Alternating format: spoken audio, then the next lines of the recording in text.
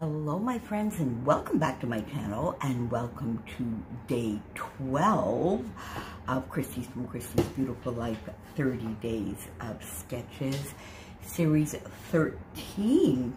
And today's sketch is by Sandra Lee. Sandra is on Instagram. She's not on YouTube. I'll have her Instagram handle down below. And she is also part of our Sketch Sunday crew, so I'm sure you've seen some of her lovely work. Now, the sketch is a fun one. I like this type of sketch. It's got some layers. It really lets the pattern paper shine through. It has some embellishment, but not too much. Now, I did my embellishing a little bit differently, except for down here, but I'll get to that in a moment. So, of course, I am using my Mercy Cara kit, Take Me Home, the September kit, and this is a paper kit that I put together with you when I was unboxing the kit. I'll put that video up, no, over on this side, I think is where it shows, just so that you can see where I had this lovely pattern paper, and then this is the A and B side of the pattern paper, and I did use both of those on this layout, and this will be in Adela's album. Of course, it's her 21st birthday, the birthday cake. This was a lovely little party all the girls had in Adela's backyard. So, and the cake is like a nice bright orange, so I loved the colors in this paper kit that to go along with the photos. Now, these two pieces of paper are not from the kit, and these were just on my desk. These, my friends, are actually dividers in the Happy Planner. I bought the Happy Planner 2 years in a row. And sort of the second year I bought just the inserts, but some of these papers were really lovely, and I was playing around with the divider so that I could turn it into sort of like an 18-month planner, and I had lots of kitty dividers which I really wanted in the planner, and that left me some papers left over, and this was just sort of sitting on my desk, and I said, oh my, look how perfect that matches. So I took it in exactly the size it was, cut it down so that I could do the same principle that Sandra has on her sketch, and then I put my papers down, and I felt they sort of just sort of blended into the background a little too much, so I got my Stormy Sky Distress ink in Stormy Sky, and I inked all my edges of these papers and of these two. Now, this one is cut in the middle so I could get it to be longer, because otherwise I think it would have only been, you know, maybe just showing. So I popped that behind, got these two papers down pretty much as they are in the sketch. Then I went into the ephemera, and I found this, but which could have been a journaling block, but these are not my layouts to journal on. So there's some room still if Adela wants to journal, maybe up here, or I could pop another one here. So I'll see with her what she would like to do. But I sort of thought this was just perfect to overlap both photos and come down and overlap this space a little bit, but still let the photos shine. So I popped that there.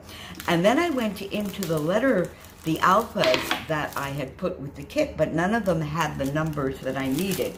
So I went into my stash and I found this set called Meadow. I have no idea how long I have had these. It says 2012 here. Probably since 2012, because as you know, I got the embellishment kit, the paper kit, and the cardstock kit. That's how I'm doing my Take Me Home kit this month. Then these little bits, I did some fussy cutting from 49 and Market Tranquility, which is my collection Obsession, and you'll see that video next week, I think, sometime. But I had a couple of things left on my desk. This is a chipboard that I had left over from another layout that I just popped there because I thought the colors matched perfectly, and two little fussy cut florals that I popped with this lovely die cut from the kit, and I think that is really, really cute, and I liked it there.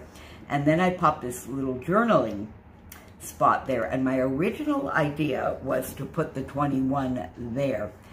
Then I got the foam stickers out, and there was yummy, but I thought maybe I could just put yum. I wonder if that would be cute, and I thought I would test it. And PSA, I think I've said this before, these stick, my friends, like nobody's business. Now, on the paper, if you work really, really quick and you just sort of lay it down very gently, you can still get the letters back up. But on the photo, there was no way. It was just stuck there, and I would have ruined the photo and the letter. So I was testing it. When I looked, I wasn't sure that is really what I did want, but that's what it wanted, my friends. So it is there. So we'll live with it. I mean, it's fine. It's fine. When I did the testing, I think I would have wanted maybe something else, but there you go. It's fine. So that's when I decided to pop these two florals there with this one up on foam to sort of make it a little bit more complete and to have less of this little journaling spot showing, since there really wasn't much I could do with it once the yum was down. So there you go, my friends. Day 12 of hashtag 30DSCBL13 is in the books. Thank you so, so much for being here with me. The playlist, of course, where you can find everybody's videos is down below, as well as the link to the Facebook group. And I'm just going to say again, we would love, love, love to have you come and join us over on the Facebook group, but please, please make sure you answer all of the questions. There has been quite a flurry of activity. Now, I'm pre-recording this more than a week ahead, so this may not apply anymore, but I felt I should mention again, please, because if you don't answer the questions, it's just an automatic decline. And that's not because we want to know anything more about you. It's really just to keep the bots, the sellers, the whatever out of the group. But if you don't answer the questions, or you only answer one of them, it will be an automatic decline. Try and also be as specific as you can when you answer one of the questions, so that we, can really know. Because I've actually had an experience where the questions were answered, and it was very, very, very obvious that it was not a scrapbooker, nor somebody that really wanted to join. So be a little specific.